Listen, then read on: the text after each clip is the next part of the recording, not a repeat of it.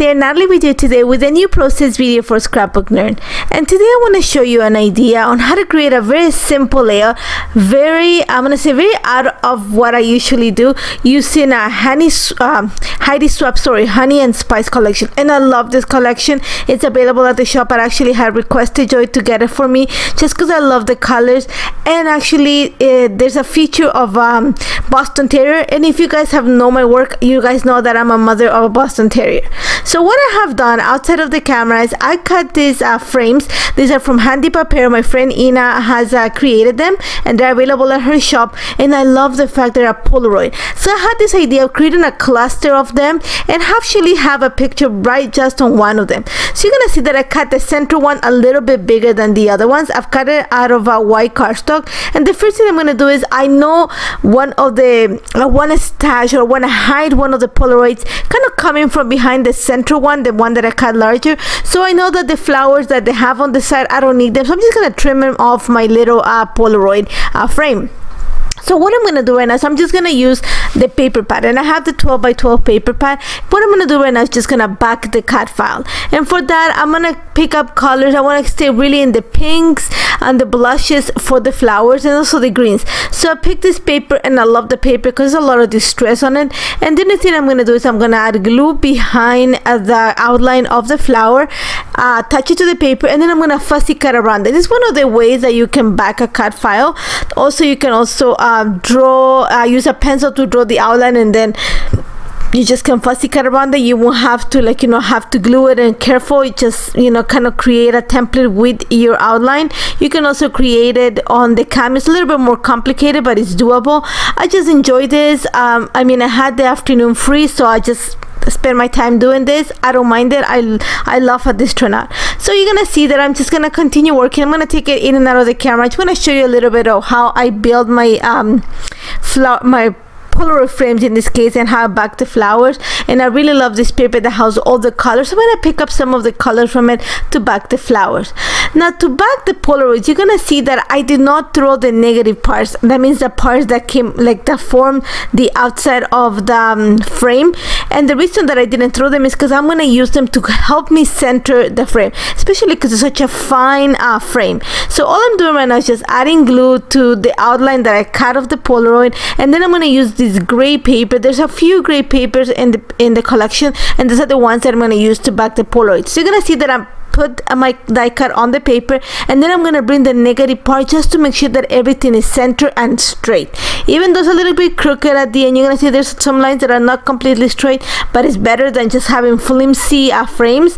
Having a negative piece, it just helps you center everything and keep everything nice and straight. So you're going to see that I'm going to just use this, I'm going to put the negative piece of the Polaroid just to help me move the lines. I'm going to glue everything in place, cut around the frame, just to the same thing as I did before, kind of fussy cut around the frame. But then I want to have the inside of the Polaroids empty. Usually I use an X-Acto knife. My mind broke, so all I'm going to do is kind of pretty much punch a hole with the scissors right in the center of the Polaroid, and then just go around the frame just to kind of hollow the Polaroid frame. And once I have that, I'm gonna continue working on the other ones, and you're gonna see that, like I said, all my Polaroid frames are gray. There's a few papers that have tones of gray, and I really wanted that because it makes the flowers stand out. So all I'm doing right now is just playing with what everything is gonna kind of form in my background. And then I'm gonna bring a picture of my daughter. I had a few that I was debating which one to use, and I went with a black and white just because I think first of all I want to use a non-white background, so the black and white is going to stand out. And I really love this picture of her. This picture of her on Halloween, and that's her costume. That flower on her head, that was her costume. So once again, I'm just gonna add some glue behind the Polaroid and just glue it right onto the picture and fussy cut it so that it fits inside of it. And then you're gonna see that I'm bringing this paper. This is one of the collections. Like I said, I'm not going with a white background, and I missed a little part of the beginning of this. I thought I was filming, but I didn't. So all I'm doing is adding a little bit of white acrylic paint. This is just white paint that I have on my stash. I am using a synthetic bristle water brush, and I just want something a little bit sturdier because I want to to create a feathering effect on my paper. You're gonna see that I'm kind of hasting the entire area, but what I did is I just put the frames on the paper, marked more or less the idea where I have them, and I'm just gonna add the white to the top. I don't want it to, you're gonna see that I'm not making completely white. I'm just adding really light brush strokes so that it creates kind of a fog, a kind of haze on the paper. You're still gonna see the background, but it's just gonna look like a small cloud on top of it. So you're gonna see that I bring the frames right now and kind of set them in place, making sure that the white area that I'm gonna create is kind of gonna come behind the frames, not cover the entire paper. So once I have that in place, I'm gonna set it aside to dry. It takes no time to dry because it's such a light application, and I'm just going really lightly and like I said, kind of feathering on the paper, that it takes like around, it took me like 5 minutes to dry this up. Once you're gonna see that I have that in place, my next thing was, what am I gonna back the Polaroid frames with, like, you know, the empty ones. I debated between backing them with some tags, because the collection has some tags in them. I had a few ideas, and then I chose this collection comes with a vellum paper that has this beautiful floral pattern in like a foil, in a rose gold foil, kind of a copper tone.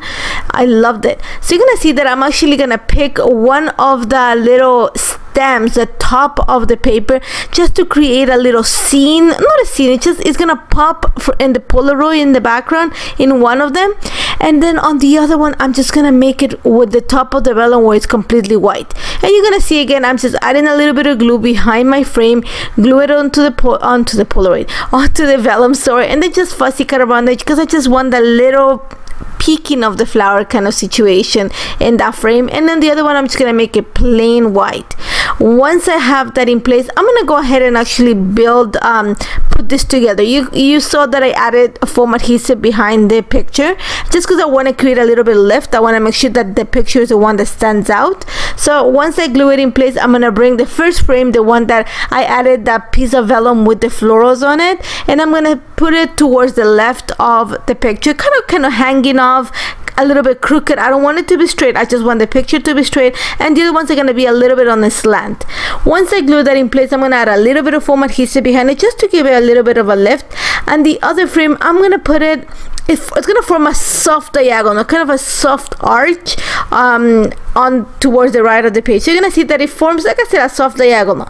Once I put them in place, I realized that they were a little bit off. They were not right on the center.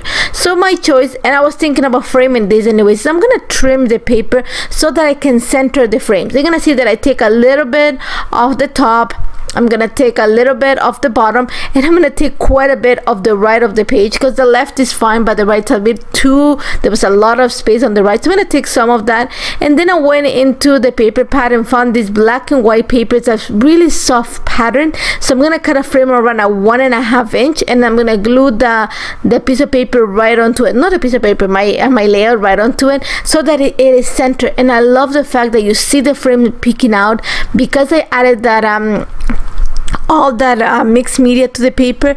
It didn't fold that much, but there's a little bit of a fold on the paper, so it looks really nice when you put it on the background. It looks like a different layer. I love how that turned out. And you're gonna see that I creased the edges a little bit.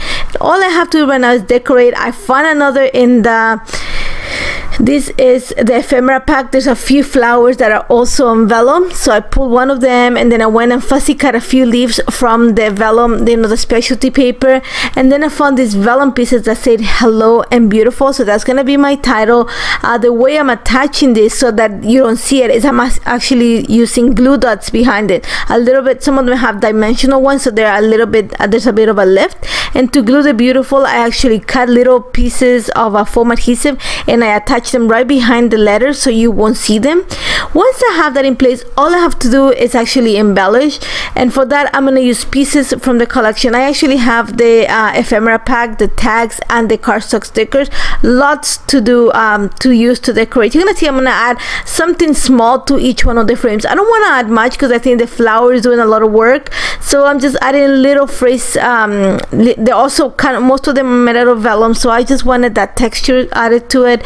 And then what I'm gonna do at the end is I'm gonna add some stuff stars, because I know I wanna create something that just repeats to bring my triangle together.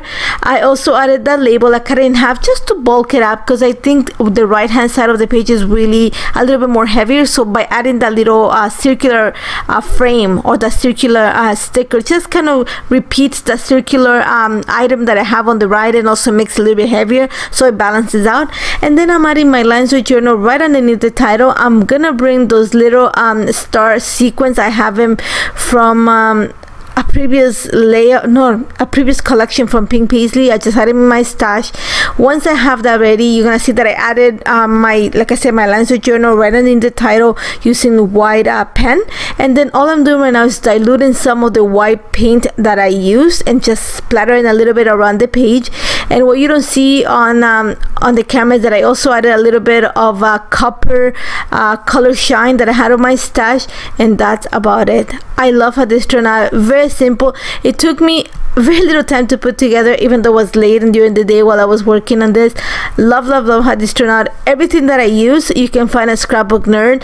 Jo was really nice at getting this collection. I really requested it from her, but I know it's available at the shop. Make sure you check it out. Like I said, the cut file is from Handipaper. You can find it on Etsy. You can find it on Instagram. My friend Ina has beautiful cut files.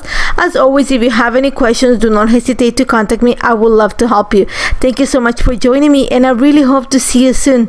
Don't forget to check the stuff. Take care, guys.